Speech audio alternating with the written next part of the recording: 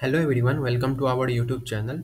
In this video, we will guide you through the process how to fix XCI not showing up in a Yuzu. Guys, if you are facing this issue, don't worry, we are going to solve this issue by each step. Okay.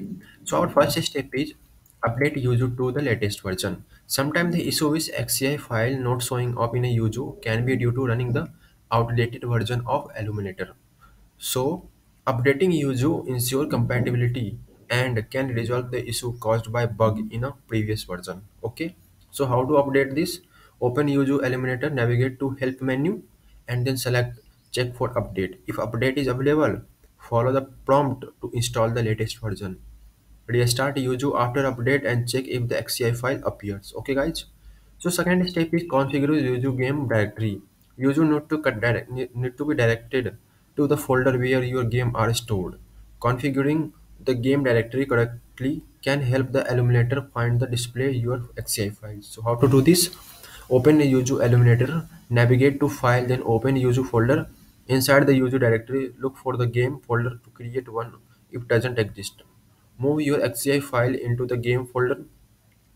In a Yuzu, go to Illumination, then Configure, then System, then Paths. Add the game folder to your list of game directories.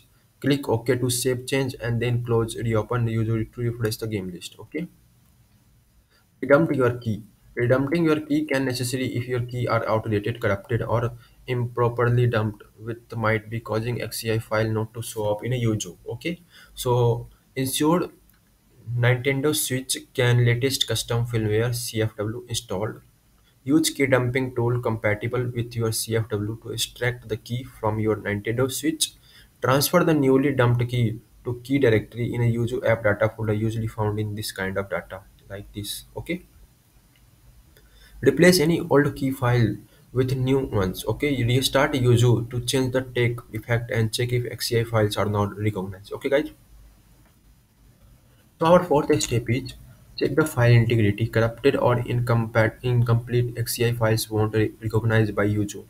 Verifying the integrity of the files ensure that it is not damaged and is suitable for use with Illuminator. So how to check? Right click on XCI files and select properties. After, verify file size to ensure it matches the expected size of the game. If possible, compare the file and checksum with the known good checksum for the game. If